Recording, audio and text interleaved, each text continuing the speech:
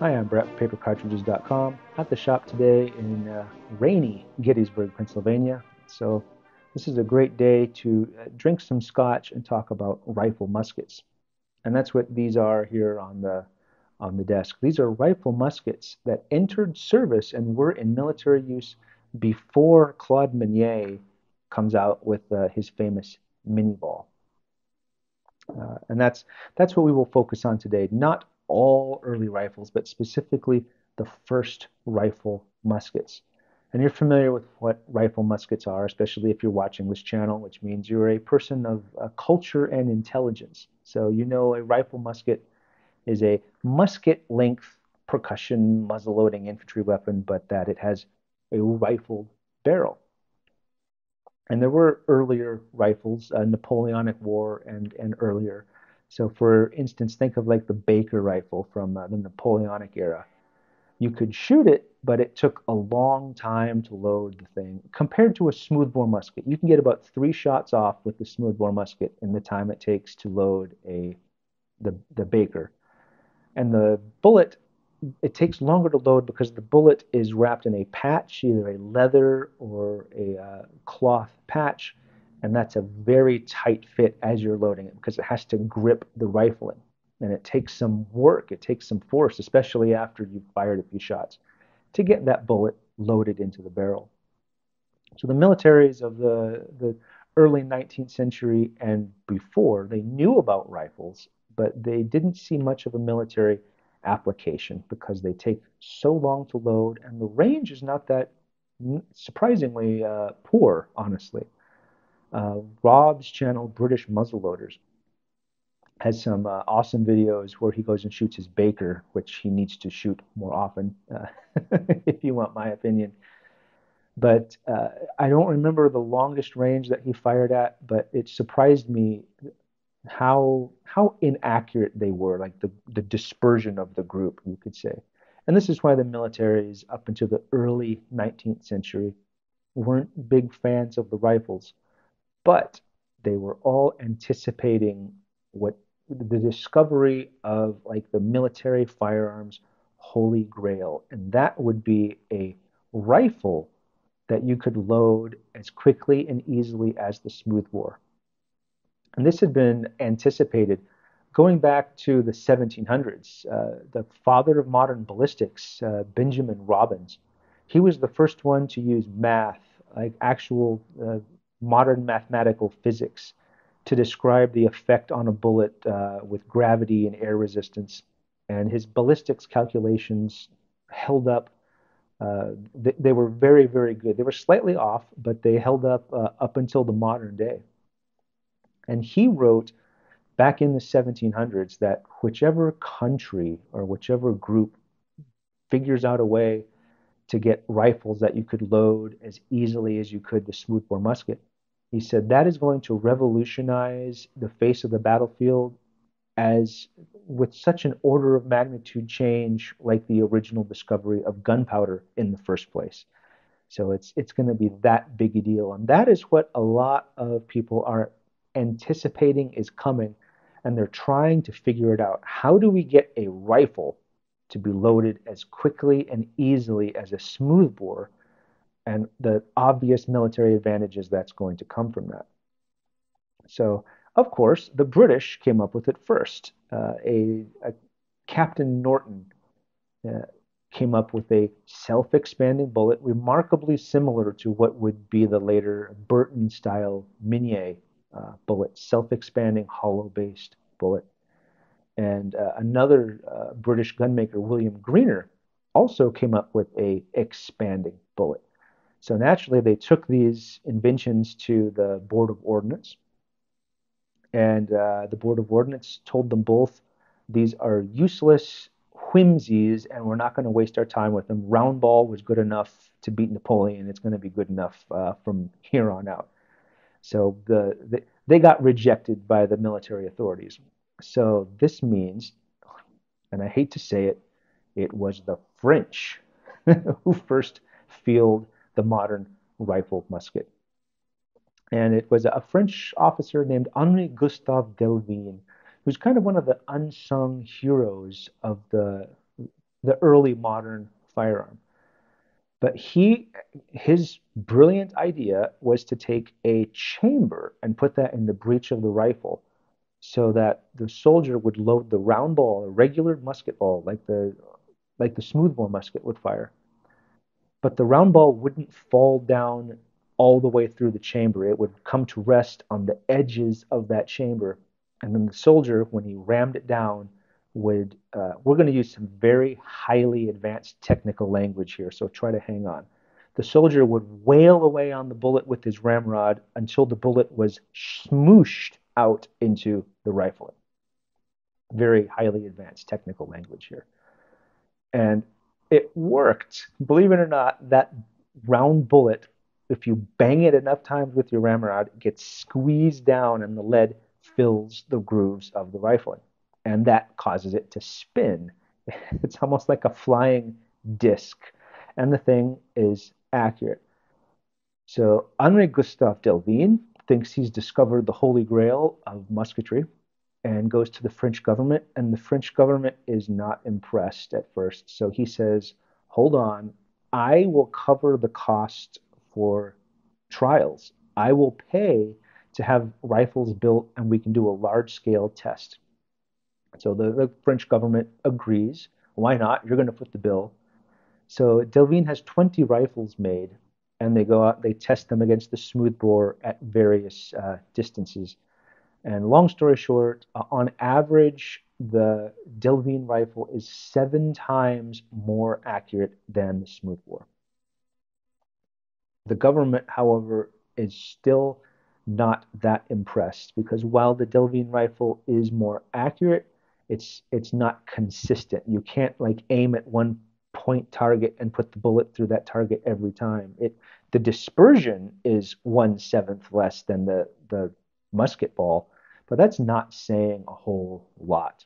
So the government was not ready to adopt this because the bullet is too deformed. It's the deformation of the bullet which is what causes it to expand. You have to do it, but that very deformation is the Achilles heel of the system.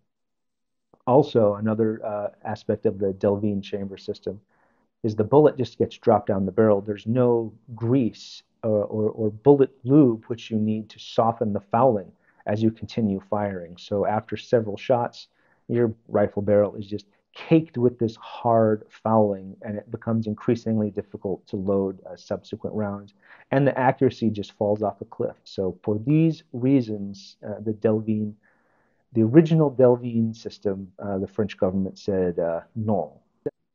And if you think about it, Delvigne almost suffered the same fate as Norton and Greener did back in England. The government was not interested in his invention. But the situation was a little bit different for the French because it turns out they really needed rifles. The British in the 1830s they weren't fighting a war where the tactical need for a more accurate weapon was pressing. So the French end up getting involved in a decades-long war in North Africa, in Algeria. And the French army, a Western European army, lands in North Africa and they go to fight the Algerians. And the French are in lines of ranks with smoothbore muskets, and they see the Algerians in the distance, and the French start blasting away with volleys of musketry like they would in Europe. And the Algerians are they don't conveniently form up in lines and fight them the way that the French were anticipating. They're hiding behind rocks. They're hit and run guerrilla tactics. They'll take a pot shot from here. They'll take a pot shot from there. And the French would blast a volley that way. They'd blast a volley this way. They're firing tens of thousands of rounds and inflicting no casualties. So the French are, by this point, in the 1830s, we need a rifle. We need a rifle right now. So someone does come to the rescue because the Delvigne rifle on its own is just not going to cut it. But the breakthrough comes with a French artillery officer, Colonel Pontcharra. So he's an artilleryman, and he understood the new Pikeson guns, how they work. So the Pikeson gun is an early shell gun. So it fired an exploding shell, which existed before this point, but previous shells, you had to make the walls of the iron quite thick in the shell. So the cavity where you held the gunpowder was pretty small in older shells. Pikeson figured out a way to hollow much more of the shell out, but and they tried that before Pikeson, but that shatters the shell. The shock of firing would break a thin-walled shell. And Pikeson got around that by attaching a block of wood behind the shell. So the wood would absorb a lot of the blast, that initial shock of firing, instead of it being transferred to the shell, and that would push the shell out the barrel rather than it shattering.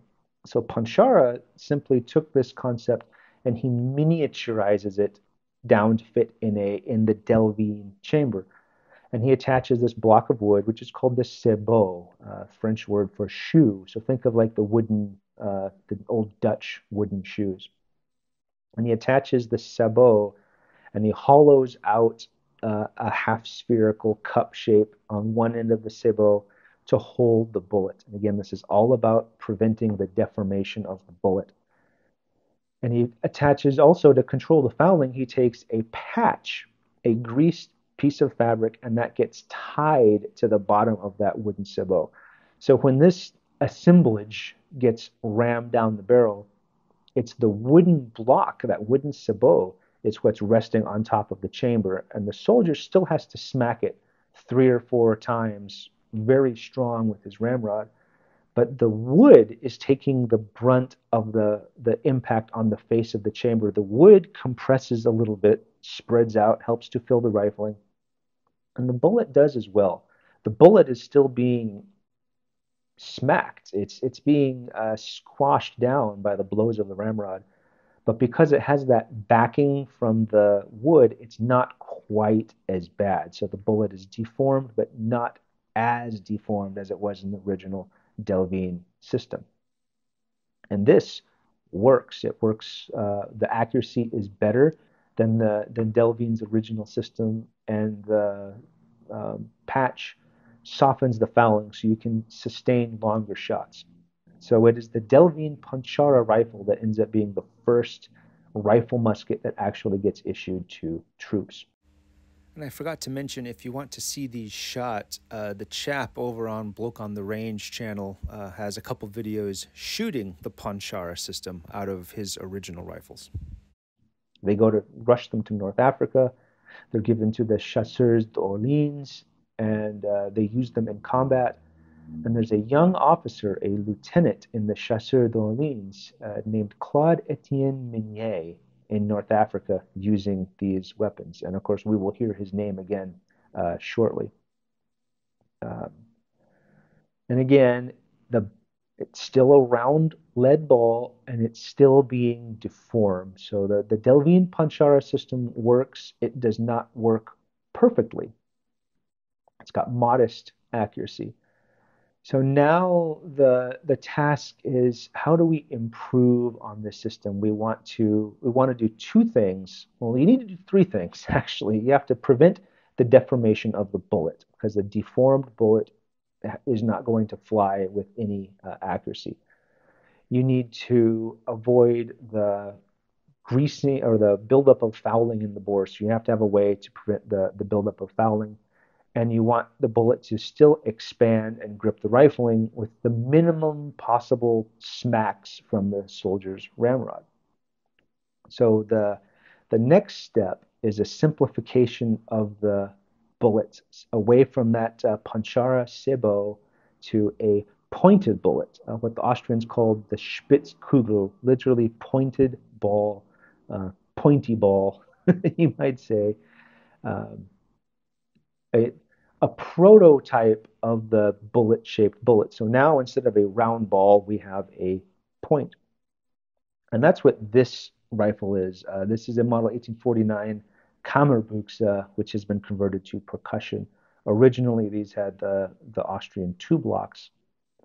But the Austrians started adopting these chamber rifles, Kammerbüchse, in the early 1840s, and they used this much improved form of the bullet. So it's no longer a round ball.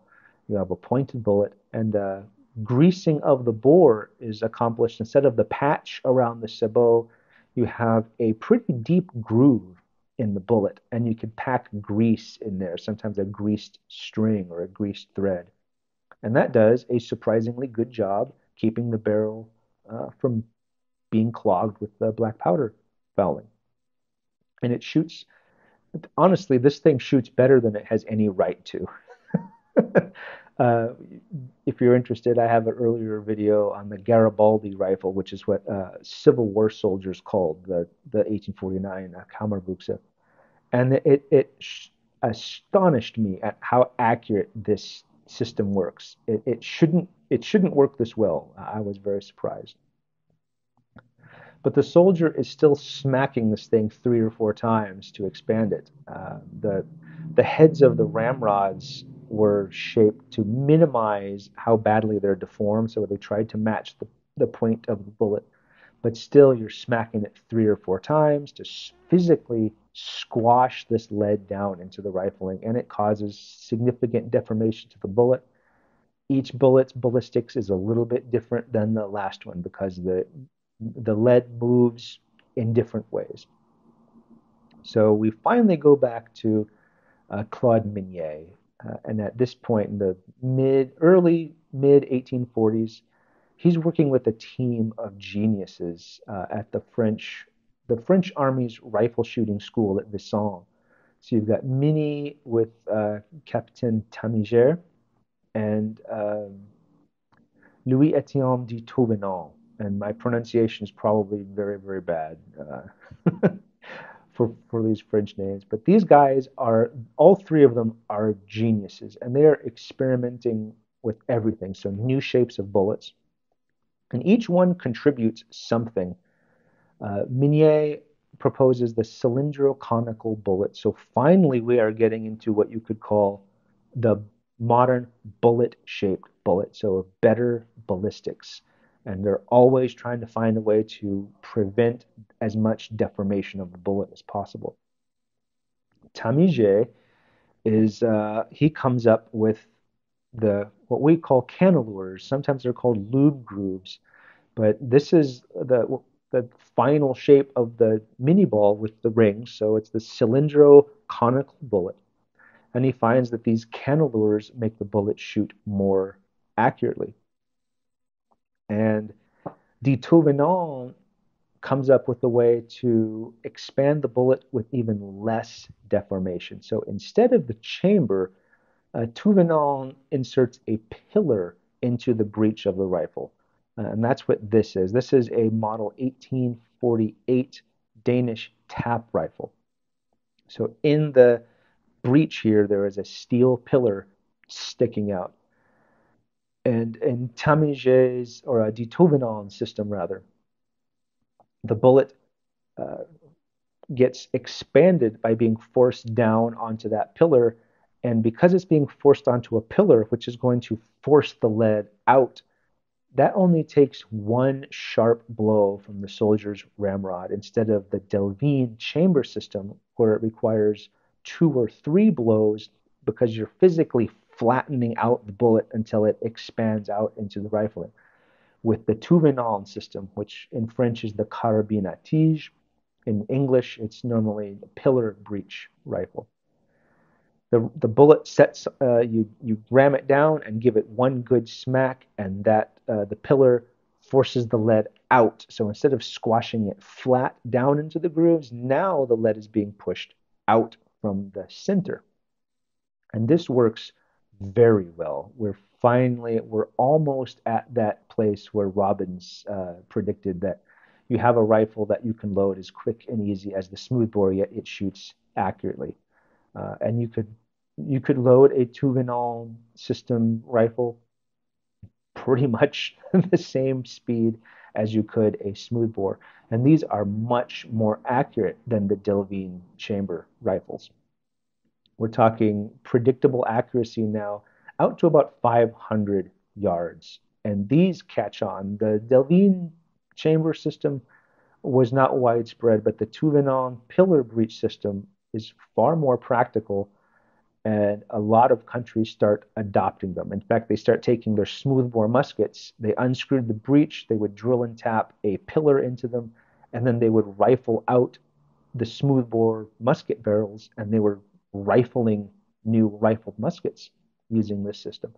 So it takes off. The French, Prussians, obviously the Danes, most continental countries in Europe end up adopting a pillar breech rifle musket, and it works pretty good. And then in 1849, of course, Minié makes his fairly small leap ahead, but it had much more far-reaching consequences of taking out the pillar, and instead of the bullet being expanded by the pillar, he put an iron cup in the base of the bullet. And the blast of the burning gunpowder, all that pressure would force the iron cup up into the hollow base, and that would expand the bullet. And he even called it the surrogate tige. So it's a replacement for the stem, for the pillar in the breech.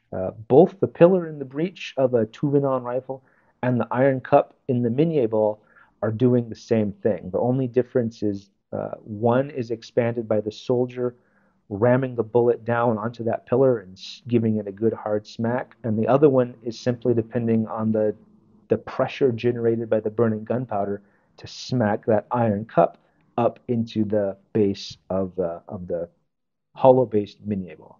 So that was what was going on in Europe, and I'm here as the captain of ordnance, so it's reasonable for me to discuss what similar rifle developments were going on in the United States in the 1830s and 1840s. None. We never, Delvigne, Pontcharra, Tamisier, and de Thouvenin, the names are almost unheard of in the United States. It is, that's unfortunate because these were like the apostles of musketry. But we had the Hall rifle for the U.S. Army. Breech loader fires a round ball. And we also had the Model 1841, sometimes called the Mississippi rifle. It also fired a patched round ball. So even though it's a percussion lock rifle, it's still being loaded exactly the same way as the Baker rifle was 30 years before, with a patched round ball. So the United States completely, totally late to the rifle musket party. We had never adopt a Delvigne chamber breech rifle. We never adopt a Thouvenin pillar breech rifle. And it's only until we're into the 1850s, so the Minié system is now replacing both of these earlier systems, and we hadn't adopted either of them. It's the 1850s, and the Army starts to realize we really might want to look into this whole rifle musket thing because they're now becoming general service in Europe. So we start experimenting in 1853, 1854 at Harper's Ferry. The United States Ordnance Department acquires some books from Europe, and we're reading about the Tige Thouvenin system. Tige, it's not Tige. I have to keep correcting myself. I know it is Tige, but for some reason it's got an E at the end of it, and I'm used to German. Dreise, I want to say Tige. It's Tige. But we read about these things in books, and we make some pillar breech rifles at Harper's Ferry, and we test them against the Minié style rifles. And of course, the Minié system works a whole lot better. And that's what we end up going with. In 1855, the U.S. Army finally adopts a rifle musket, the U.S. Model 1855, with the simplified version of Minié's bullet. We just took the iron cup out.